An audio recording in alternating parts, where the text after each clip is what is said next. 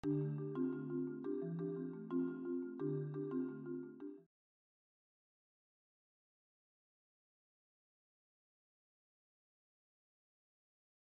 name is Kevin. I am a first-generation college graduate, and I am one of the 800,000 undocumented students that have benefited from the Deferred Action for Childhood Arrivals program, also called DACA. Now, undocumented migration is not unique to the United States. According to the Center for Migration Studies, there are close to 250 million migrants all over the world. There are about that makes up about 3.4% of the population, and about 50 million of those are considered to be undocumented or irregular migrants. Here in the United States, there are close to 11 million undocumented or irregular migrants. And you might think about, why would somebody leave their country, risk their lives to go somewhere else? Well, similar to the Pilgrims in 1620, when I came to the United States, I came with a purpose. And I always remember Viktor Frankl's quote, a Holocaust survivor, that said, if you know your why, then you can endure any how. Migrating to this country, my purpose and the purpose of my family was to connect with our parents, connect with my father in particular. You see, my father, one of 12 brothers and sisters, grew up working his father's land and didn't have a chance to a formal education very late in his 20s. And in 1995, 1996, there was a big economic downturn in Mexico that forced my father to look for opportunities somewhere else in order to provide for his kids and his wife. So he came to the United States. 7 years later, after many lost birthdays and many at-bats that my father didn't get to see me take, we're big baseball fans in the family, my mom decided that it was time to bring the family together. So we didn't cross the border out of necessity by itself. We crossed the border out of love. Because I remember the 2 nights and the 2 days that we spent crossing the Arizona desert, I always known about my status, or lack of status, I should say. It was very tough for me to make a community in high school because I didn't want people to get too close to me. I didn't want them to know a lot about my history and my past because I felt a little ashamed about it. Also, I was just afraid. So you would find me at the media center playing Yu-Gi-Oh! Or Pokemon by myself, and then eventually other English as a second language student joined me, and we were talking about folks from former Yugoslavia, Honduras, Mexico, and Puerto Rico, and Hong Kong. So we made a little community from there, kind of learning each other as we played, learning English as we played. It wasn't until my 11th year in high school, my junior year in high school, that my professor introduced us to the great migration of the 1910s, the Harlem Renaissance, and poets like Langston Hughes. And in one of his poems, Langston Hughes talks about the following question: what happens to a dream deferred? When I read that, I felt that he was talking to me. And I began to wonder, what's going to happen to my dream of going to college after high school? At the moment, I didn't know any other undocumented immigrants that had made it to college. And the price tag just seemed out of range for me and my family to take care of. So my dream of being the first one in my family to go to college indeed was deferred or put on hold when I graduated. Mostly out of 3 things: no financial aid, no in-state tuition rate that I qualify for, and lack of proper mentorship. That was 12 years ago, and today, a lot of high school students are facing the same questions and the same challenges that I faced back then. Particularly is the first one on in-state tuition. Undocumented students in many states of the United States don't qualify for the same rate as their peers. If a student graduates from a local high school, went to high school for the 4 years at the same place, and then tries to go to the college across the street, in many states, they don't qualify for in-state tuition rates. Take the local university, for example. A one-year tuition is about $7,000. Tuition for an out-of-state student is considered to be $22,000, 3 times as much. The big reason here, or the big myth, is that undocumented immigrants do not contribute or pay taxes. Well, that is not true. According to the Institute of Taxation and Public Policy, undocumented immigrants contribute about $12 billion in local and state taxes, and they pay an effective tax rate of 5.4%. My apologies, let me take that back. They pay an effective tax rate of 8%. Those who pay the 5.4% are actually those in the 1% that make the most money and make the top 1%. They pay an effective tax rate of 5.4%. In addition, the Institute says that if undocumented immigrants are provided legal status, their tax contribution would increase by as much as $2 billion. So what does that mean? It means that undocumented immigrants are contributing by their taxes to public institutions, and in return, their students should be allowed to pay the same fair rate as their peers. Another myth is that undocumented immigrants take advantage of the systems. Well, that is not true. It's quite the opposite. The U.S. systems take advantage of our migrant and undocumented workers.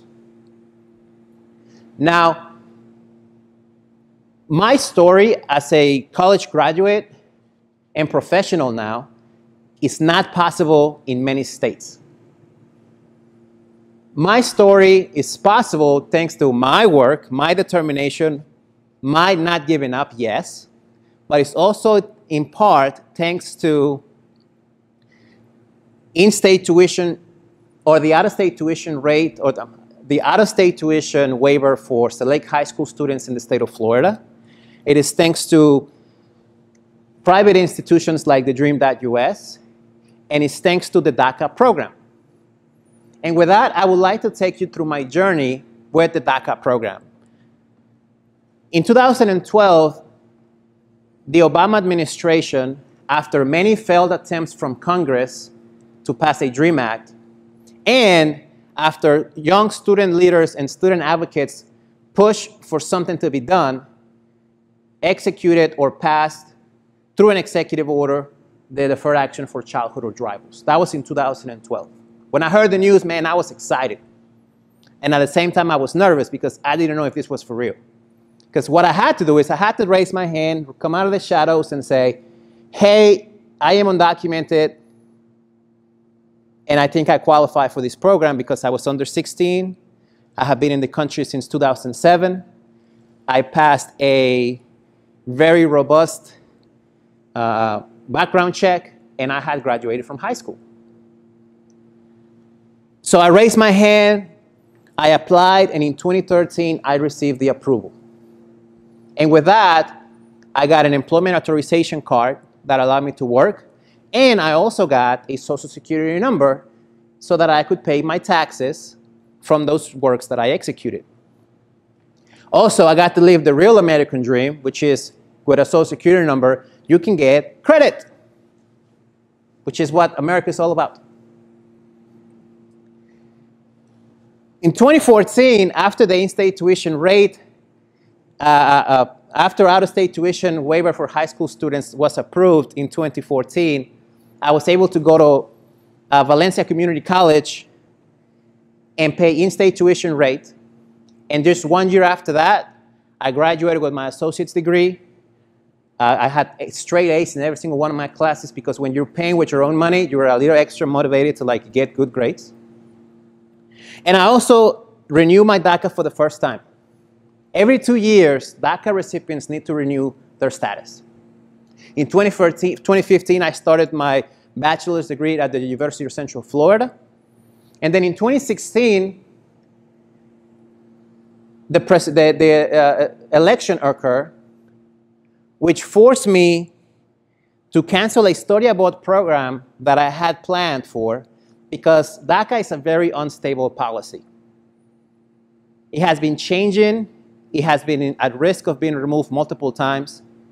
And I wasn't sure what would happen after the election of 2016. So I canceled that study abroad situation. But I didn't give up. 2017 came around.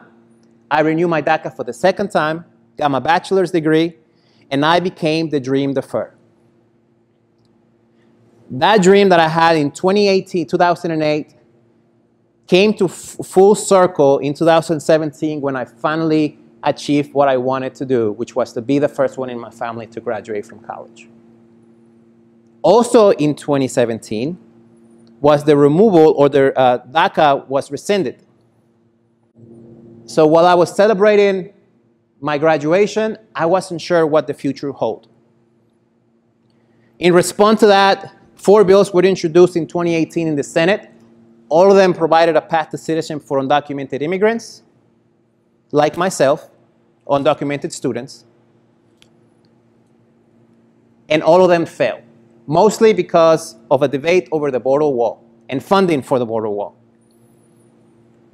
Which I would like to ask a question to you right now. Which one do you think makes up for the most undocumented immigrants in this country?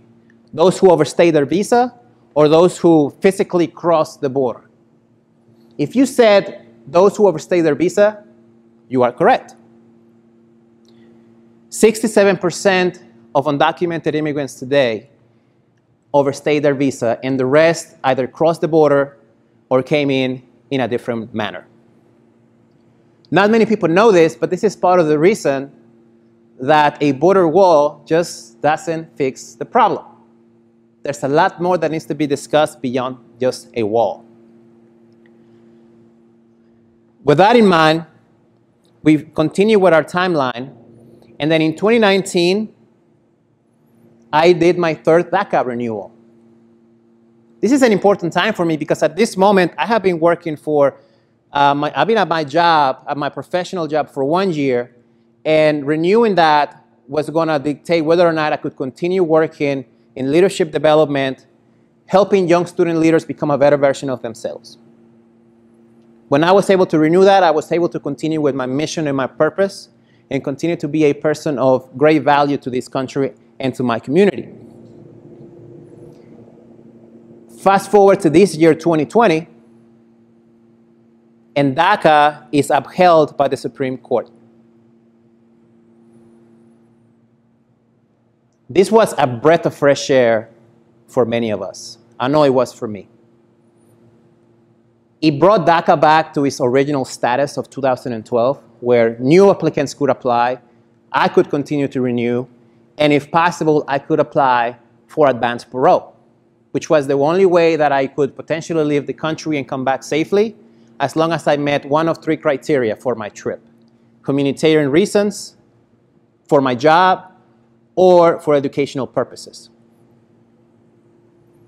Well, a few weeks after the Supreme Court upheld DACA, the U.S. Department of Homeland Security came up with a new memorandum saying that they were looking into the DACA program once more time, and in the meantime, they would reduce the 2-year renewals to be only 1 year, meaning that every year starting now, when I renew my DACA and my employment authorization, instead of having 2 years to plan my life, which is already stressful, now I only have 1 year, which means that every 6 months after I get my card, I got to start the process again. Another thing that they're discussing is the removal or possible minimizing the advanced parole program. And I want to spend a few minutes on this one here, because advanced parole has given me the opportunity to go back to Mexico, to my first home, and be able to connect with the country that I've left behind. I am a bicultural, binational individual with American roots, Mexican roots as well. Home is here and home is there. And thanks to advanced parole in 2020, I was able to go on a trip with the U.S.-Mexico Foundation to learn about my country. But beyond that, I got a chance to do something that I haven't done in over 13 years, which was to give a hug and a kiss to my grandmother. It has been 4 years since I've been able to see my grandmother in person, and I hope to be able to do it soon again with advanced parole. Better yet, with a permanent solution to the DACA situation, which, as I said before, is an unstable policy that makes our lives very difficult to live and manage. With that, I'd like to finish up speaking a little bit more about what 2020 brings to us, because what does 2020 look like? I cannot read the future, but one thing I can tell you for sure is that in 2020, we'll be here to stay. And with that, I'll leave you with one final thought from Langston Hughes, where he talks about, "Oh, let America be America again, the land that never has been yet, and yet must be the land where every man is free."